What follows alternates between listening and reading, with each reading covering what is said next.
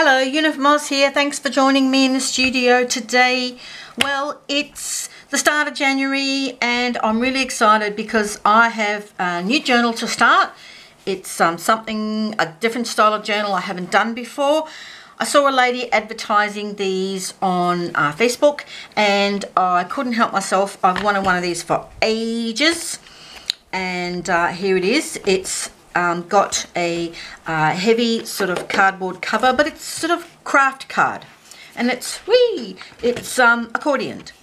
So whether I actually glue the pages together, I haven't decided yet, or whether I do front and back, but I'm really excited about this because I've seen a lot of people working in this style of journal, mainly with this kind of paper, and I thought, oh, I could really do that. It was a nice surprise that not only has got a really sturdy front and back cover, but it's got a nice sort of suede-ish type closure. So I'm going to work in this.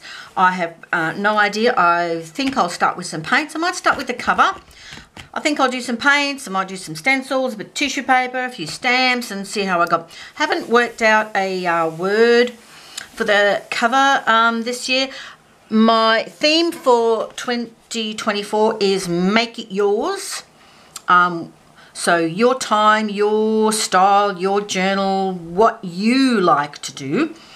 And I think that's a really good theme. I think I can work a lot with that. But how I put it on here, I don't know. I don't know if I'll actually put a word on here. I might do something else. Anyway, come along with me and see what we can create today.